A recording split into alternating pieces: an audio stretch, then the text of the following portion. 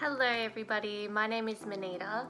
This is my beautiful girl Luna, and we thought we would make a YouTube channel about all of the things that I love about dogs, houseplants, and maybe if anybody is interested, some things about pain management. Today I wanted to make a video about how to raise a puppy during COVID. So we got Luna last year in June. She's now 18 months. And we went into a heavy lockdown here in Melbourne, Victoria. And from what we've been doing over the last year and a half, Luna's turned into a really amazing dog. So I thought I would just share for everybody who is getting a puppy or considering getting a puppy some of the things that you need to do even if you are still in lockdown and there's restrictions in place. Things to do that will help to set your puppy up to succeed rather than fail. I find that there's a lot of people who are getting dogs and not realizing that it's hard work to raise a dog, especially if you want to have a dog that listens to you in all situations and you can bring to a cafe and not worry about, and that is happy to be around all sorts of people and kids and environments. So yeah, here are my top tips for raising a puppy during COVID. The number one tip is socialization. So we missed out on puppy school, and I was planning on using puppy school just as a way of getting Luna socialized. So instead what I did was reached out to one of my girlfriends who also has a Staffy. She's a lot older, but she's well socialized, and we made sure that she was fully vaccinated so that it was safe for this one. And what I did was I borrowed her a couple times a week, brought her over to my house, and just let them hang out together for a couple hours. Especially while your puppy is unvaccinated, it's really important to keep them away from environments that you're not in control of. So definitely avoid dog parks, parks in general, where you don't know what kind of dogs have been in that area, and expose them to all sorts of diseases that you could much easily avoid. So getting a group of friends together with friendly and vaccinated dogs in your backyard, in their backyard, is a good way of doing that. Tip number 2 is always have treats and toys. So as you can see, I am holding a treat and Luna is very attentive because she wants that. Reason being is when you've got something that your dog is obsessed with, chances are you're able to train them and get them to listen and behave much more easily. And as puppies, you need a lot in order to control them because they can be terrors. Yeah, so find something that your dog is obsessed with. If they're food orientated, treats. If they're toy orientated, a tug toy, a ball, whatever works. And use that to your advantage in all situations. Number 3 is trick training. So in Melbourne here, the weather is really unpredictable and sometimes we can't get out and go for a walk. So what we do instead to mentally stimulate Luna is trick train. We don't do it as much now because she's pretty calm, but as a puppy I found it really useful just to do short training sessions of 10 minutes, 15 minutes every couple hours, and it just conked her out. So that's another way that you can get your puppy to calm down and not be such a terror in the house.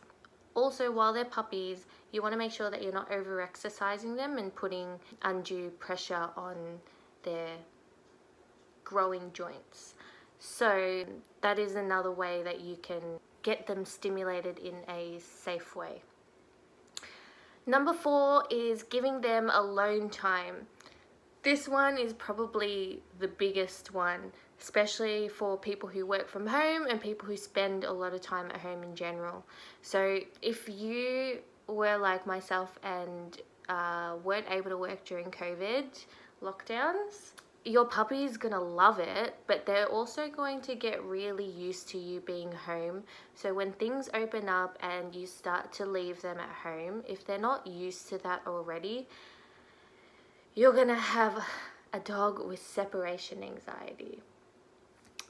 Case in point, this was something that I didn't do while she was a pup, and we really struggled when things opened up in November last year. And we're probably going to be struggling a little bit to adjust her back to being alone when I start back at work next week.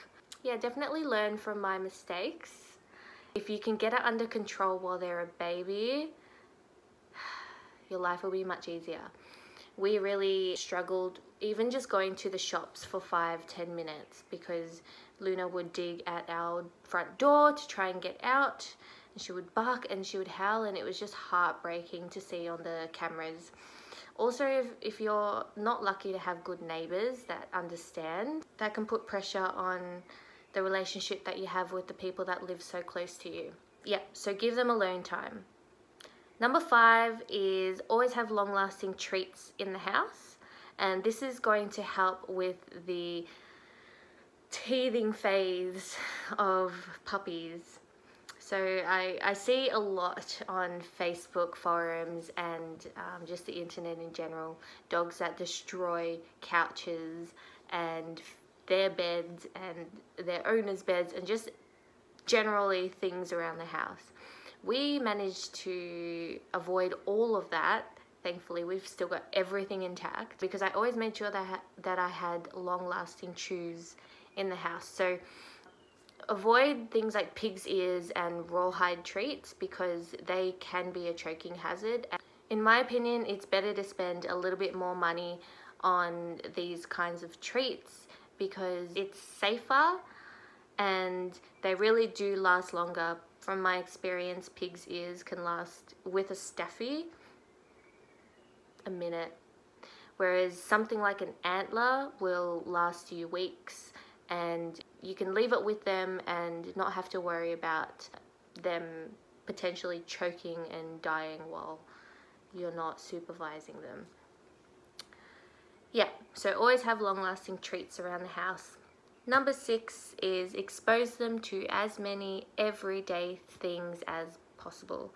So even just around the house, things like the vacuum cleaner being on, when you're mopping the house, the jangling of your keys, and then bring them out to environments where they can meet strangers, but get them to sit or lay down next to you and just feed them treats, pat them, say good girl, good boy, and that just reinforces to them that they have to be calm in those situations, because the last thing you want is to attempt to take your dog out to a busy area and have them try and run up to everybody and jump on people, and especially kids. You want to trust that your dog is not going to do anything, especially with bigger dogs.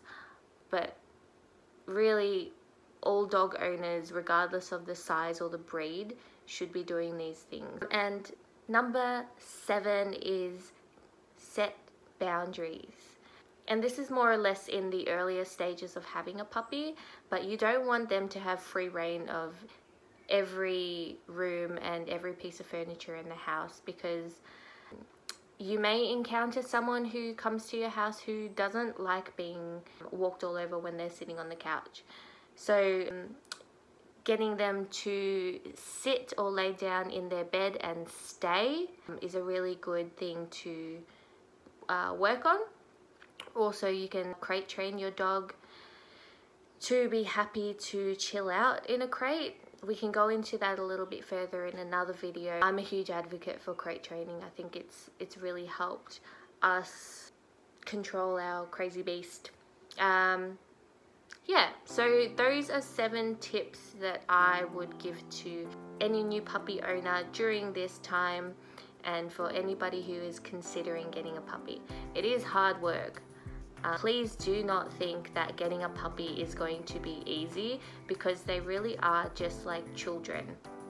Yeah, I think that's it for me. So thank you for watching if you got to the end of this video.